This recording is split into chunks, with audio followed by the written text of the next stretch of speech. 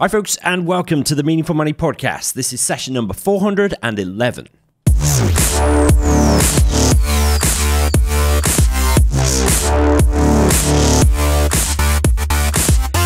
This is the podcast dedicated to helping you put your finances in order. My name is Pete Matthew, and I'm going to share with you everything you need to know and everything you need to do to secure your financial future. I'm here to help you make sense of money.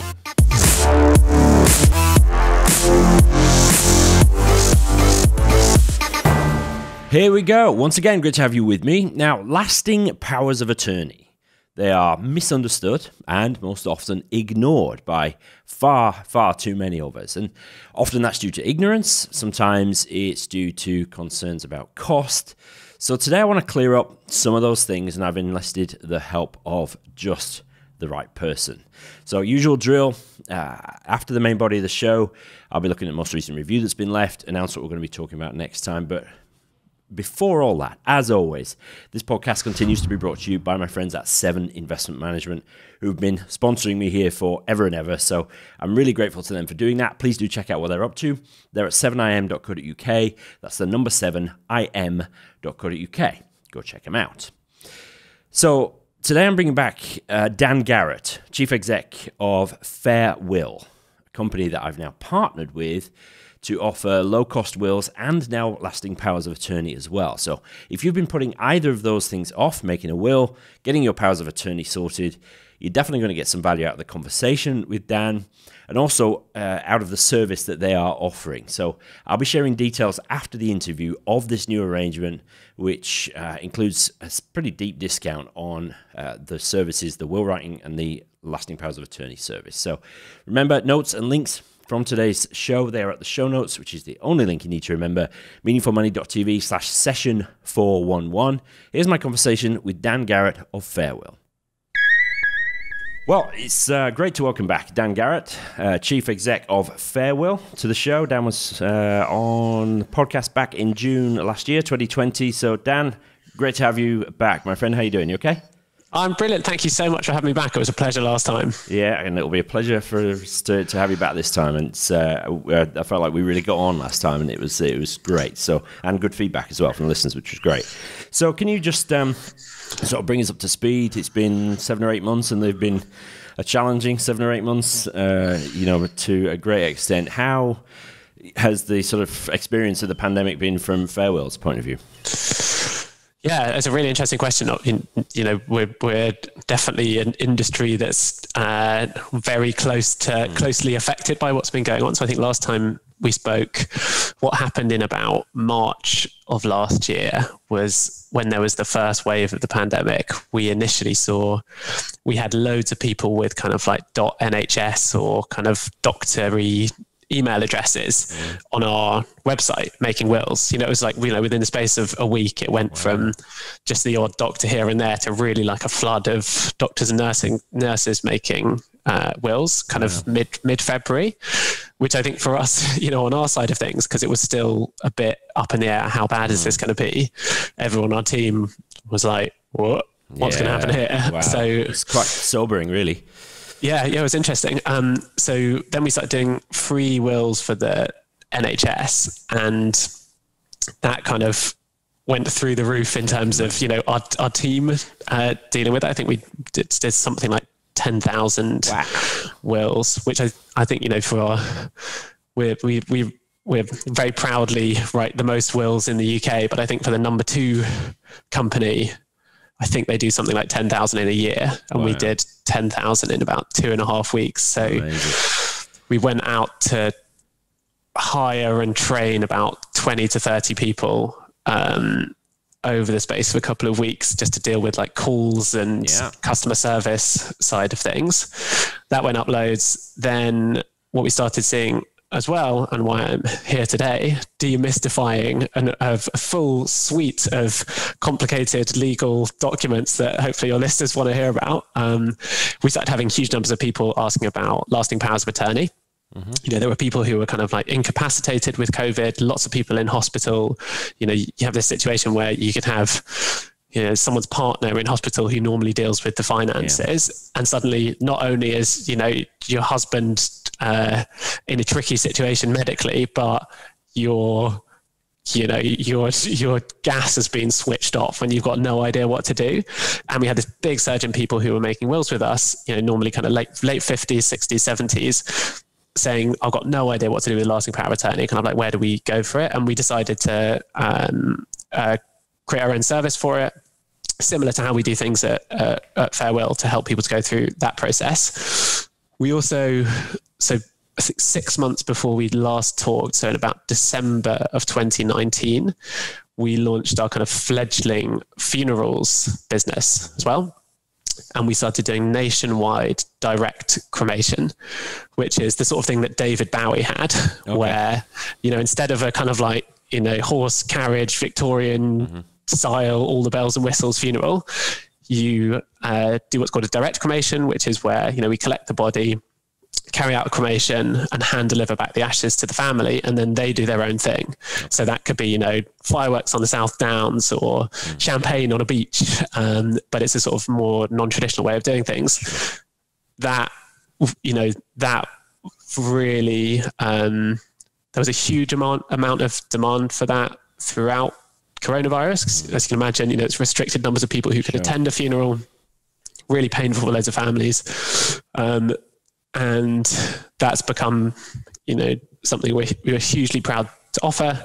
And the second half of last year, we started broadening out into attended funerals as well. So helping families to organise really simple, personal funerals, but without going to the sort of like high street funeral director that lots of people don't find necessarily the most appealing proposition for them. So yeah, lots of things have changed since we last spoke. And the newest bits for us are definitely lasting powers of attorney and what's happened on the funeral side of things. So obviously you had a bunch of people, increasing numbers of people asking you about lasting powers of attorney, and as ever, any good entrepreneur, there's obviously an opportunity there and obviously a need which you are meeting. So, I would say it's arguably as important as having a will. I don't know whether you agree with that, but it's certainly pretty much up there. So can you just give us a bit of an outline as to how LPAs work? I think it's important to sort of set the scene with that. Yeah, sure. So a lasting power of attorney comes into action before you die, and it's used in the situation where you lose the capacity to make decisions for yourself, or you lose the ability to kind of carry them out. So it might be that you've got sort of reduced mental capacity, or that you're physically incapacitated and you can't either make. There's two types of LPA. There's a sort of healthcare LPA, and there's a financial one as well. So, it's really become something that's much more necessary in the last kind of 30, 40 years as life expectancy's gone up, but also as increasing numbers of people deal with things like dementia in their old age. So I kind of, to a certain extent, I agree with what you're saying about it can be more important than a will. I say a will is essential. Crucial. Yeah, absolutely. And for a lot of people, it's not complicated to sort of will out pretty quickly. The downsides, the difficulties of not having an LPA in place, I would argue can be much more horrendous than not having a will in place. Like, not having a will in place, you can have really tricky situations. It can cause family infighting.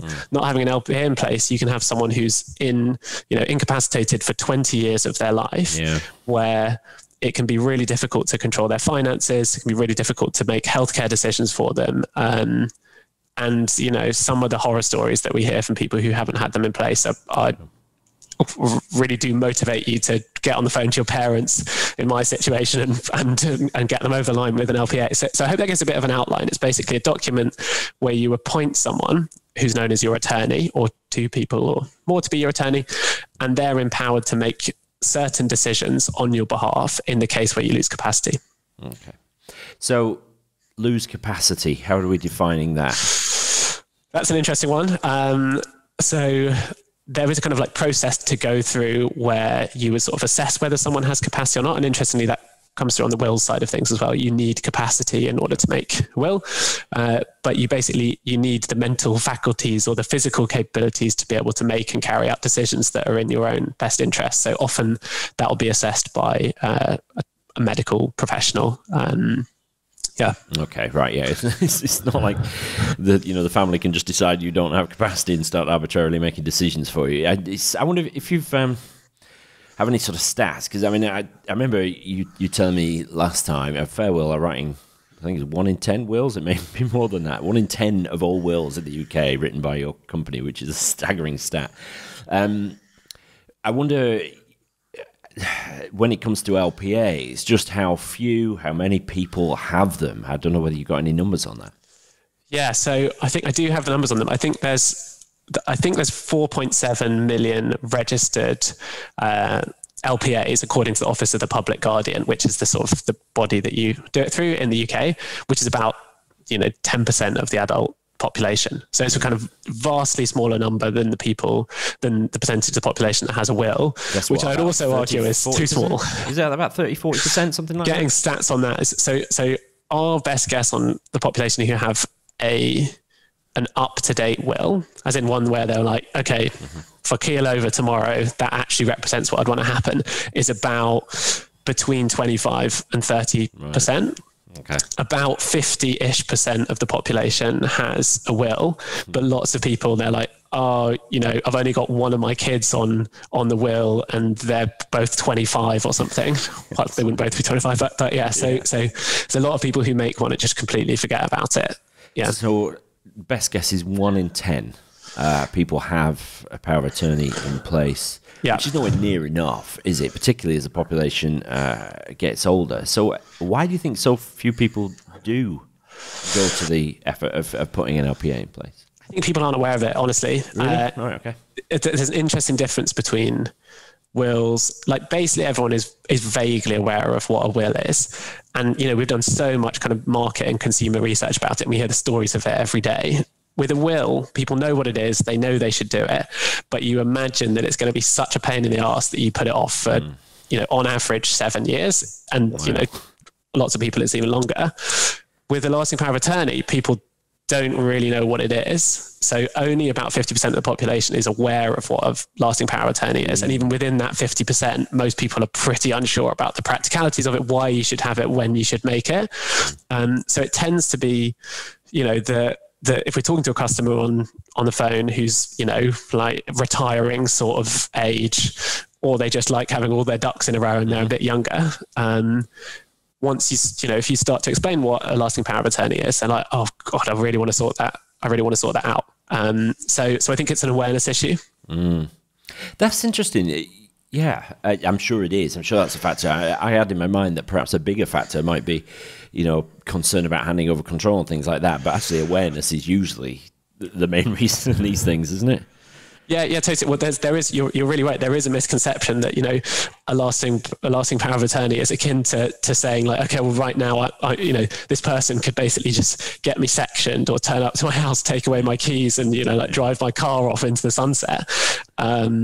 Whereas in reality, it is very specifically for use in a situation where you're no longer able to make decisions for yourself. And it can be really tough for people to, if we definitely have situations where people want to appoint a professional guardian because they've lost touch with their family, or there's infighting between their kids. And if they appointed attorney, it can be difficult to choose who they'd want as an attorney. But for the most part, it is saying, I've lost capacity, which is like a quite intense medical definition. Yeah. It's not just like you're a bit foggy every now and again. In which case, for most people, the alternative to someone who really cares about them making decisions in their best interest is, medical institutions are making those decisions for you, or you've got to go through this incredibly complicated process of the Office of the Public Guardian appointing what's known as a deputy. And I can talk about that in a bit more detail, but it can be very painful. Yeah, I think it's good that we do, actually, because sometimes you've got to sort of put the sort of threat in place as actually this is how bad it could be. Because I think most people, particularly with wills, they might say, well, it'll all get sorted out anyway. And to a large extent, there are obviously the laws of intestacy and things like that, so that things do get sorted out. Might not be how you'd want them to be sorted out, but at least, things do get sorted out eventually. I think if you lose capacity without a lasting power of attorney in place, I think it's just infinitely worse and very expensive. So yeah, can you give us just some idea as to sort of how that process works? Yeah, sure. So this is not to criticize the Office of the Public Guardian or the process behind it. It's just what do you do as a government if someone loses capacity to make their own decisions? You have to kind of watch that quite closely. So the process is kind of similar in that you end up with someone who's appointed as what's known as a deputy, which is basically the same as being an attorney, but you're appointed as deputy, and that's kind of regulated or overseen by the Office of the Public Guardian. There's an initial fee of £800 to register that, which is obviously quite significant. Then there's a form called a COP1, which is like a medical assessment. Then there's solicitors' fees, which can be sort of £300 to £500 just to register that. Then the thing that's really difficult is that there's a yearly assessment and report by the Office of the Public Guardian, because obviously, they're essentially regulating it. They want to make sure that someone's not mismanaging funds. Obviously, this hasn't been the decision of the person themselves. In a way, the government looks at it saying, well, they didn't make an LPA, so we now need to step in and oversee this and make sure it's being done right. So, for instance, if you were overseeing someone's finances and you're a deputy, every year it's like doing your taxes gone mad. You've got to go through this whole report, prepare all the finances, justify how you spent money on different things. You have to make very complex medical decisions on someone else's behalf without fully understanding their wishes as well. So yeah, it can be really difficult, and if someone gets early onset dementia or even normal dementia, like we all know people who've got grandparents or parents who have spent 10 plus years in that sort of situation. And if you've got to go through this yearly rigmarole of doing all of their finances, justifying every way in which you're spending money, even if you knew that their wishes would be for grandparents to have some money or grandchildren to have some money or something like that. Yeah, it can be really challenging. Yeah, you wouldn't wish that on anybody, wouldn't you? You certainly wouldn't wish to be a deputy for somebody. You might think, okay, well, these are my parents. Of course I'll do it. But actually, how much easier would it be if we can have this conversation in advance and get these LPAs set up? So I'll give you a good example. My grandma, for my mum's 60th birthday, her present to her was doing an LPA. And I know that sounds like, I know that makes me sound like a mercenary salesman, but my grandma, via her friends, had a real understanding of just how bad this can be. And she was being like, I tell you what, I'll do an LPA for you because I don't want you to have to deal with this. And it's for her as much as much as well. But it's that's actually quite a good way of thinking about it, actually. It's like, I'm doing this for you because it's going to make your life a lot easier should the worst happen. Yeah. So, I mean, how do we change, if you say awareness is a big factor, how do we change that? Obviously, you and I are having a conversation here. Several thousand people will listen to it, but there's a lot more people than that in the UK. So, I mean, how can we get the word out more? How can the industry, how can the government get the word out? I think it's a really good question. Ultimately, I think we're quite hardwired to not think about either death or bad things that can happen. It's like just neurologically how we're built. So it's difficult for those sort of messages to get out. And what we've always believed in as a company is that, deep down somewhere in your brain, most people understand that there's probably some stuff that you're ignoring that you should sort out. And what we like to do is lean into the practicalities of it by saying, okay, well, here's this thing. If you get in a tricky situation, it will save you and your family a lot of hassle and a lot of money. What we focus on is managing the practicalities of it. So it's like, okay, you can do an LPA online for free on the government's website. A lot of people struggle. A lot of people do that, and it's a good experience. A lot of people really struggle. Each LPA you do, and there's the financial one, and there's the healthcare one, is a 30-page form.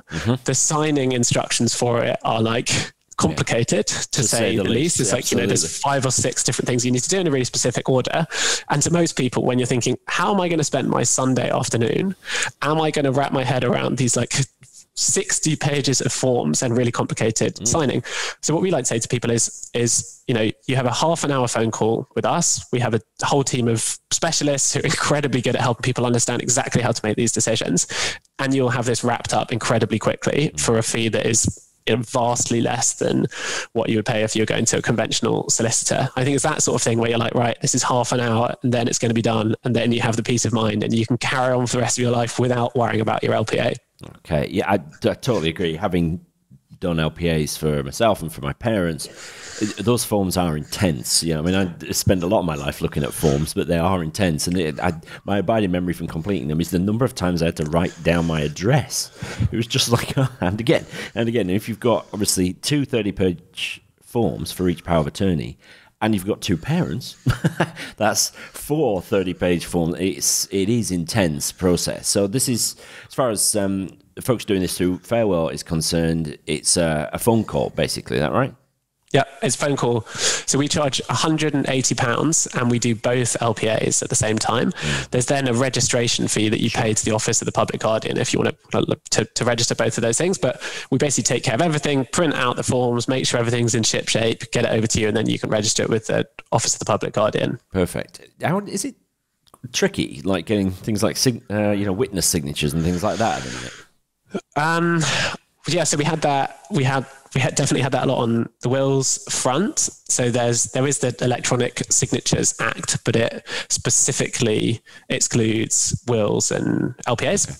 So this is going to sound really stupid, but the actual guidance that we give to people is witness your will through a window of your house, over a fence, or on a car bonnet with a neighbour.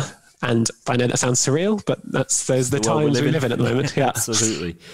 Cool. So your folks there at Farewill will take people through the decisions they need to make, that sort of stuff, and then essentially the forms will be delivered out to people for them to sign and get witnessed and register. Amazing. And a big part of that for us is 7 days a week. We have a team of specialists who can answer any question that you have, whether it's I don't understand this particular box, I've filled in the form wrong and I need a new one, or I don't know how to sign it or where to send it or whatever. So, there are definitely people who would just prefer to do it online themselves, and that's totally fair enough. But I think there's a lot of people who are sufficiently confused about it and want to get it right. Definitely. And that's where we found that we're able to offer a really good service. Definitely right. I know it's early days, but any numbers yet on sort of how many folks who contact you for a will end up doing this at the same time? Nothing public, but okay, there's definitely a reason. There's definitely a reason we launched the service. We saw this huge uptick in will writing, and what we do with our customers is regularly run focus groups about other products that we could launch that will help them. And LPAs was firmly at the top of that list. So it's the kind of thing as well, but because of how we run our business, we've been able to connect and package together the 2 products, so wills and LPAs, for customers to just be like, actually, I'm going to get this done all in one go. So quite a lot of our customers said, if they want to have a will done over the telephone versus on our online platform in an appointment, for them and their partner or just them. It's like wills, LPAs, whole thing done. Don't have to worry about that for a while. Yeah, absolutely. How often should people review this stuff? Oh, great question. So actually I was looking at we just did some kind of like data analysis on our will writing audience, because at Farewill, people pay £10 a year optionally for the ability to update your will. Right. Something we feel really strongly about it, because a lot of people are like, not only did I, if you go to a solicitor, not only did I pay £750 for my will, but if anything changes in the next few years, I'm going to have to pay it again. Sure. Whereas for us, our wills are £90, pay £10 a year, and we kind of incentivize keeping us up to date as possible. So 1 in 3 of our customers updates their wills within the first 12 months. Which I found really interesting, because that's normally like you actually read the will, or a few months later you're like, I've forgotten Uncle Jerry or whatever it is, forgotten one of my kids. And it does happen. Sure. Misspelt children's names, people not knowing the date of birth of their spouse. Like we've seen it all. And so 1 in 3 of our customers updates it within the first 12 months, and 45%. Yeah, and 45% of our customers update their will within the first 2 years. Wow. Yeah, so for a tenner a year, that is that is a no-brainer, isn't it, man? I love Yeah. And the nice thing is the changes aren't, like I've moved house or something material has happened. It can be adding in a gift to someone who's really important to you, or it can be updating your funeral wishes, or, amending a message that you want to send to someone to say like, oh, I always wanted you to have this sort of thing. It isn't always just the kind of major material bits, which we're really proud of, because we really care about wills being not just dotting the I's and crossing the T's, but about really kind of looking after the people who you love. Yeah, 100%. It's a great service, man. I mean, I remember, when we were talking last time, just thinking that this was so needed. This whole field so needed disrupting, really, just to make this stuff as frictionless and as easy for people to do. So powers of attorney, huge issues if you don't put them in place, both for you, although you may not have the capacity to understand just how big those issues are, but for whoever is appointed as your deputy. So just make it easy by thinking about this stuff in advance and putting it in place. Obviously contact Farewill to do that. One of the options, but a brilliant option to just have it essentially done for you and just tick it off. Dan, where can people find out more? Farewill.com. Farewill.com. Still a very, very cool name. I love it. And we've got details of an arrangement between Meaningful Money and Farewill, which I'll sort of cover off in the top and tail of this show, but and tell people where to go as well, sort of to make sure that the link is made. But Dan, as ever, mate, congrats on doing great work, and it's a real service. I think I love it when sort of the entrepreneurial spirit really meets a very strong need. So more power to you, man. And as ever, thanks for your time today. Really appreciate it. Absolute pleasure. Thank you so much for having me back, and lovely to see you. Well, my thanks to Dan again for his insight into a really important subject. So definitely check out what Farewill are up to. They're at meaningfulmoney.tv/Farewill. I'll put that on the screen down here. meaningfulmoney.tv/Farewill. It's an affiliate arrangement, right? So Meaningful Money does receive a small payment for every will and lasting power of attorney which is completed through the links on that page, but it won't cost you any more. In fact, even better than that, there's a 20% discount on wills and a 10% discount on lasting power of attorney fees. I'm so excited by the work that Farewill are doing. It's exactly the kind of company that I love to watch disrupt the industry that they're in. And if any industry needs disrupting, it's wills and probate, funerals, powers of attorney, what Dan calls the death industry. A little bit dark, but he's right, okay? So definitely check out what the guys at Farewill are doing. That link again, meaningfulmoney.tv/Farewill. Okay, here's this week's review. Incredible and best financial advice I've ever heard by Prince 2 practitioner. Thank you very much. I can't believe Pete Matthews providing all this knowledge and information for free. Always makes me smile, that. Yeah, I do get paid for it, sort of one-on-one, but I can never help enough people one-on-one. So that's why I do this podcast. But I'm glad you can't believe it. I'm glad you're getting value. From my experience, you wouldn't get this level of quality even if you paid for it. Clearly not a client of mine. Very insightful, practical, and reliable advice I've heard so far, and I've listened to a lot of podcasts and YouTube videos, extremely well delivered and explained so that anyone can understand. He also makes transcripts and workbooks available as part of each podcast, most of them. This man has renewed my faith in financial advisors, which I had previously lost as a result of various encounters. Yeah, it's sad, isn't it? Too many financial advisors seem to do their very best to destroy faith in our profession, but there's some really great guys and gals out there doing the job. So don't lose faith. There's plenty more like me out there. You just got to find them. So thank you, Prince 2 practitioner, for leaving the review. If you want to leave a review to help me out to keep the show near the top of the rankings, the place to go to do that is meaningfulmoney.tv/love, just like Prince 2 practitioner did this last week. Helps folks to hear about the show, subscribe, because it keeps us near the top of the rankings, which is cool. So thank you in advance. Now, next week, I'm taking a week off. Okay, do this now and again, now just to conserve energy levels and also to enable me to get ahead for season 19, which is coming very soon. So that'll be the week after next. So definitely check that out. That's going to be great. I hope you enjoyed my conversation with Dan Garrett today. That's it for this session of the podcast. I hope you enjoyed it. Any comments or questions, you know where to go. The show notes, meaningfulmoney.tv/session411. Also, don't forget the Farewill link, meaningfulmoney.tv/Farewill for a discount on your will and your lasting power of attorney.